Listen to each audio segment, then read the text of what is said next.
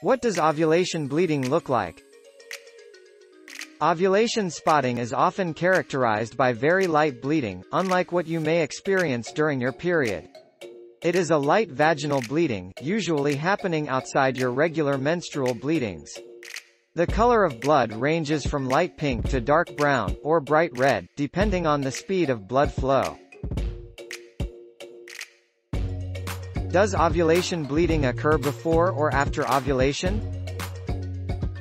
Ovulation bleeding is vaginal bleeding during or immediately before or after ovulation, which occurs roughly in the middle of a menstrual cycle.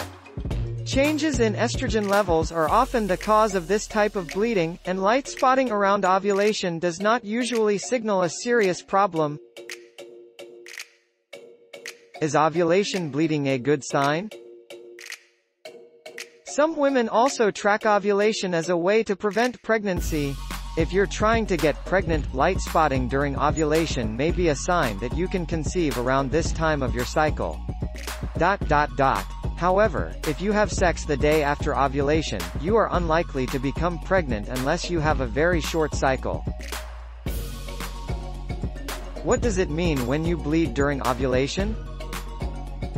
Spotting before ovulation. This fluid is typically light pink as the cervix may thicken, producing fluid that mixes with the blood. Harmless pre-ovulation bleeding typically occurs when a mature egg bursts through its follicle and is released.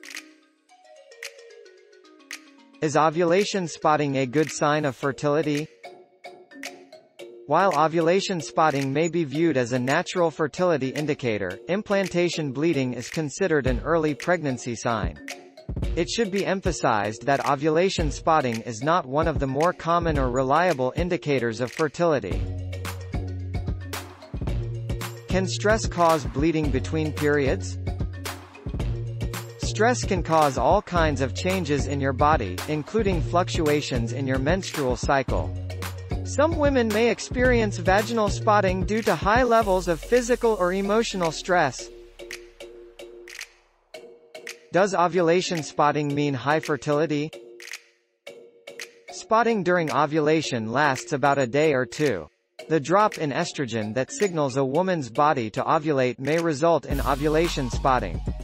Some women who regularly spot during ovulation use this as an indicator to either become or avoid getting pregnant.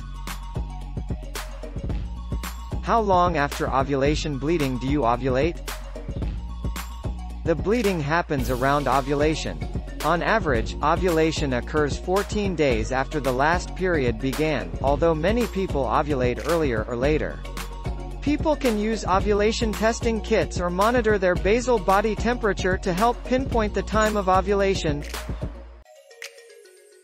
Don't forget to subscribe and hit the bell notification for more of these videos.